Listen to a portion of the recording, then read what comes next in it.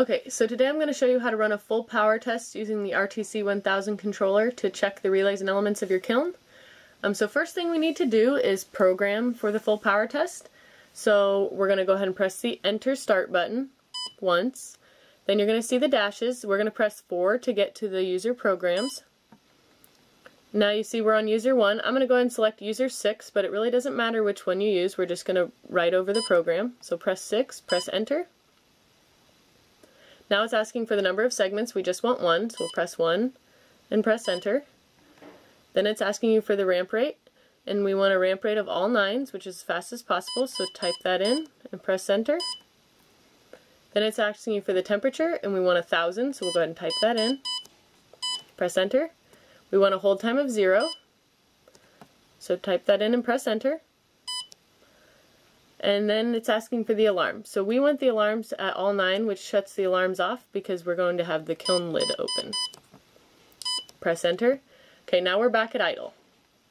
So once we're back at idle, you want to make sure that the lid is open and your kiln is empty, and then we're ready to start the firing. So we're going to go ahead and press the Enter Start button twice.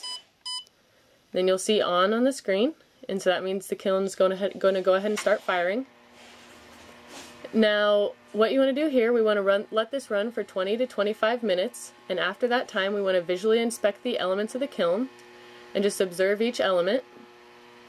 Now there's a couple things indicated once we've ran the full power test that'll tell us what is defective or not. So if one section of the kiln is dark and not coming on, this could indicate a defective relay, since there's usually just one relay per section. If one element is not glowing at all, that could indicate a broken or bad element. And then if there's a dark or cool spots along the elements, that could indicate worn elements, which could cause problems. Or if the top and bottom elements appear brighter than the other. Now this can actually be normal for kilns that have hotter elements in the top and bottom compared to the center.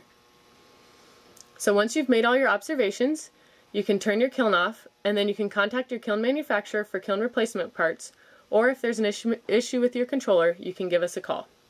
So that's it for this time. So remember to like us on Facebook, sign up for our e-newsletter, or check our website for more information and tips. Thanks!